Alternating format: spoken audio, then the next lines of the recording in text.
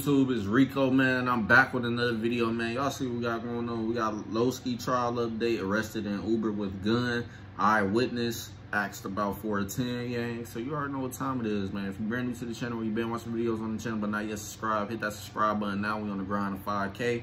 Don't forget to tell your family and friends about our channel. Hopefully they become supporters of the channel as well.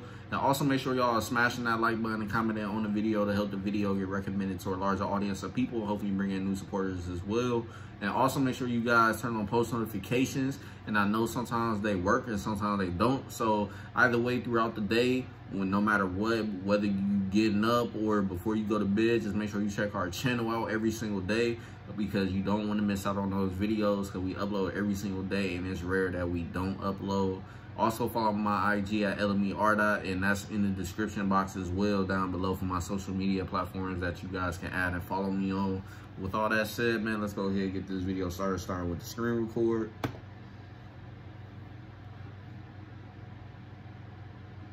That started and we starting the video now. People, it's your boy Ape Huncho back at you again with another video. And so, as some of you may be aware, Harlem Spartans rapper Loski is currently on trial and has roughly been on trial for the past 6 weeks or so. Since then though, we've had no updates, presumably because the news covered his first trial, which collapsed. Again, for anyone who doesn't know, Loski had in fact been on trial early last year in 2020 for the same reason he's on trial now, but the prosecution fell ill in that case, and so a retrial went ahead, and here we are today. So we have been waiting for updates at this situation, and today we can finally reveal some new developments in this case. What we'll do is though, we'll go through the newest report that's came out, and then there is some information I want to share with you guys at the end. So the report reads, quote, Jarrell O'Connor, stage name Loski, was allegedly caught with a revolver by officers investigating the stabbing of a fellow. Yeah, and we kind of remember that too as well from the first time I reacted to this, and y'all probably before seeing the video by itself without my reaction. But other than that, I wonder exactly what all they're gonna try to hit them with and go from there, because right now still ain't looking too good, but we gonna see. Musician and gang member, aka Lawan Griffiths, or as you guys will know him, SA. O'Connor is on trial for possessing a firearm with intent. Also too, I remember too that he was trying to finesse and say pretty much he was forced to sell drugs and stuff like that, but we're gonna see if the court really fall forward for it. But we probably won't see that happen, just because of the simple fact we have seen other people try to use that same excuse as well when they went to go for trial for whatever case they had going on at the time and stuff. So it ain't like this is anything new. So we're gonna see if the court really try to go ahead and believe him, like, yeah, he was forced to do this and shit. So we gotta take that in consideration. But we gonna see though, man. Maybe they not that dumb. We gonna see though. Other than that, another related charges in April of 2019. More specifically, those charges are possession of a prohibited firearm, possession of a person with previous convictions prohibited from possessing a firearm, and possession of ammunition. O'Connor denies the charges against him and claims he was forced to hold the gun after a drug dealer made threats against he and his mother's lives. Prosecutors say he had the 4mm caliber Florent revolver, which was loaded with 3 bullets, to either use himself or give to an associate because of a gang dispute. Croydon Crown Court heard police wanted to speak to O'Connor in relation to the murder investigation of teenager Lawan Griffiths, who was stabbed to death in July of 2018. Prosecutors say the pair are both members of the Harlem Spartans, a hip-hop collective based in Kennington, South London. And my fault, not sell drugs, but to hold on to a firearm. That's what he was pretty much trying to tell them that he was forced to do, but we're gonna see if they believe it or not. And a gang which is, quote, at war with gangs in the nearby Brixton area, the 410 and the Angel Town gang, which would be 150 or GBG for anyone wondering. Officers were deployed to carry out an observation at his address on April 9th, 2019 and saw him getting into an Uber. The court heard that when the Uber was stopped, it was discovered that O'Connor had a revolver concealed in a sock underneath the seat. Giving directions to the jury on Wednesday, Judge Elizabeth Smaller said they would have to decide whether they believed Loski's claim that he was in possession of the gun under duress, and she also said that they would have to find Loski and his mother were at an immediate or almost immediate risk of serious injury or death, and that it was not reasonable for him to take any other course of action.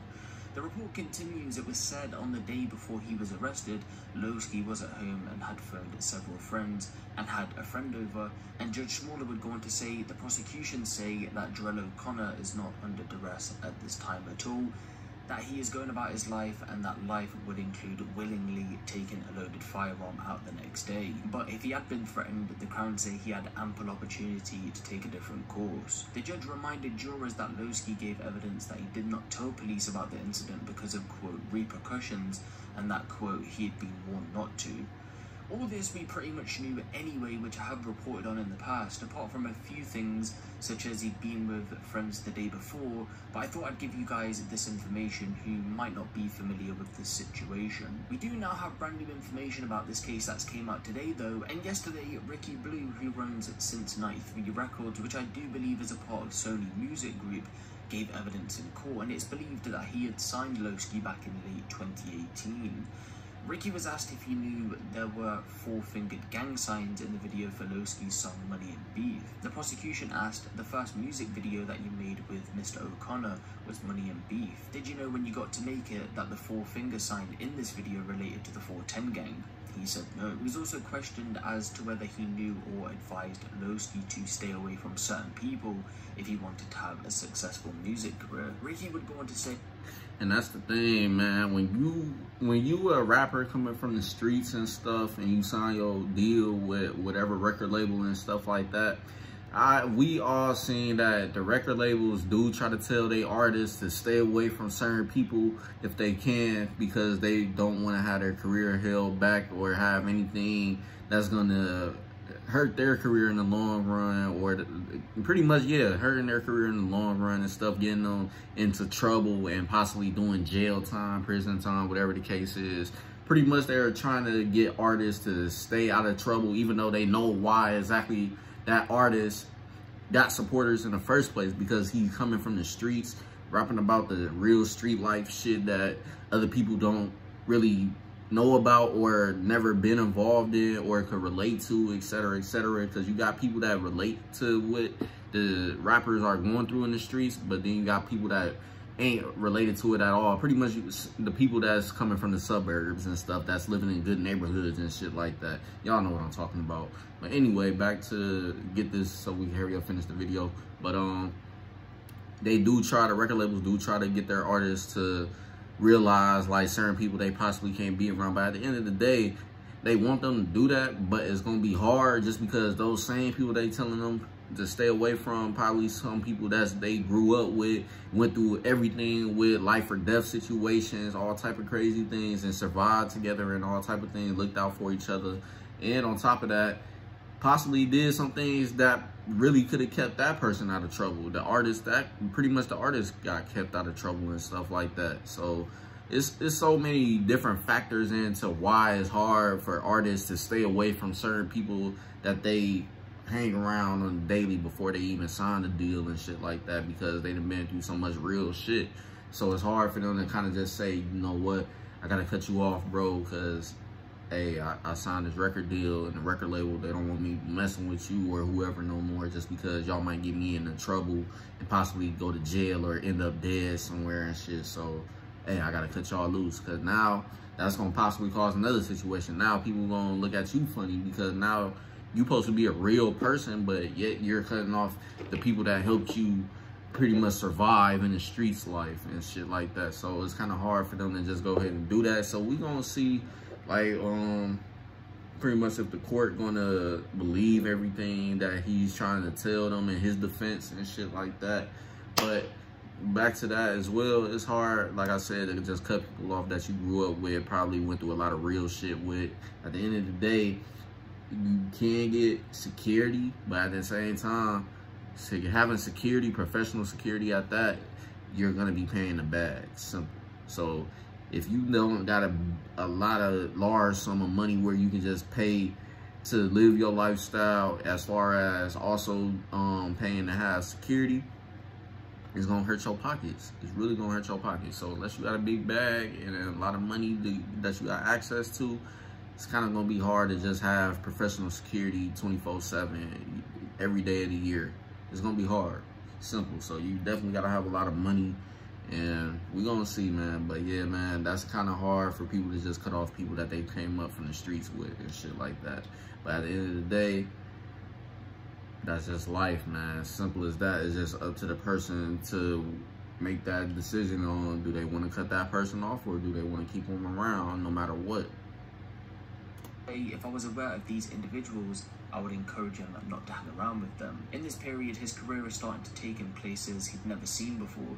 The detachment from his area friends, etc., was becoming wider and wider in terms of lifestyle and how much he was working. Ricky was asked if Loski's mother had requested him to steer away from crime. He went on to say that Loski was kept very busy after being signed to the label, adding, in my humble opinion, he wouldn't have had the time to suggest he was some kind of crime boss like the prosecution was suggesting. Going on to say, I can't understand where he would have had the time amongst the several day jobs commitments. My role isn't to steer him away from crime. That's not what I do for a living. The question is suggesting I knew he was doing crime, and I don't. But like I said at the start of the video, and I guess like you've seen throughout this report, it is now time for jurors to deliberate in this case. If we do take a look at the law pages, we can see that today both the prosecution and the defense gave their closing speeches, which only means one thing: we're either a day or two away from where the deliberations have started. I doubt very much that a verdict will come out tomorrow, so that means if I'm 100% with you guys, we're going to get a verdict more than likely on Monday, but I'm guessing more it will be Tuesday than Monday. But of course, when I do get an update out of this situation, and of course when those new reports come out, we're going to get a bunch of new information surrounding this case. So when that does come out, of course, I am going to keep you guys posted on this one. But yeah, let me know what you guys think of this down in. Yeah, man, low key, it ain't kind of sounding too good, man. We just gonna have to wait and see. But for the looks of it, man, it's all gonna come down to if they really believe his word, which is gonna be hard because, like I said, few people have we have heard and seen use that excuse that they were forced to do something against their will because their life is in danger, and they were possibly told not to tell law enforcement or else there would be repercussions. So they probably already know that pretty much he might be very well lying for sure. It is what it is. Nobody is stupid, really. Like, we can tell, like, he's really been from the streets and shit like that. But at the end of the day, he's still trying at least to try to finesse that situation. But I don't think it's gonna work out like that. But hopefully it does. But we're gonna see, man. Because like he said, Monday or Tuesday is the day we find out what's really gonna happen to him and stuff. And if he gonna do a lot of time or whatever the case is, because it look like they either way gonna try to get him to do some time regardless, I feel like. But we gonna see, man. Other than that, y'all comment down below how y'all feel this situation gonna play out and stuff like that, what y'all feel like is gonna happen. And yeah, man, other than that, that's the end of this video. I ain't gonna drag on the video because other shit we can talk about, but that's not why we here. We just here for that little bit of evidence that just came out. But other than that, that's the end of the video. Make sure you leave a like, comment, subscribe if you're brand new. Don't forget to tell your family and friends about the channel as well. Hopefully they become supporters, and hopefully this video get recommended to a large audience of people as well. And also make sure you guys turn on post notifications, and if the notifications don't work, just make sure throughout the day or before y'all go to bed, just check our channel because we always upload every single day. It's very rare that we don't. And also make sure you guys follow my IG at LMERico. All of that information is in the description box down below. With all that being said, that's the end of this video, and I'm gonna catch y'all later on with more videos. Peace.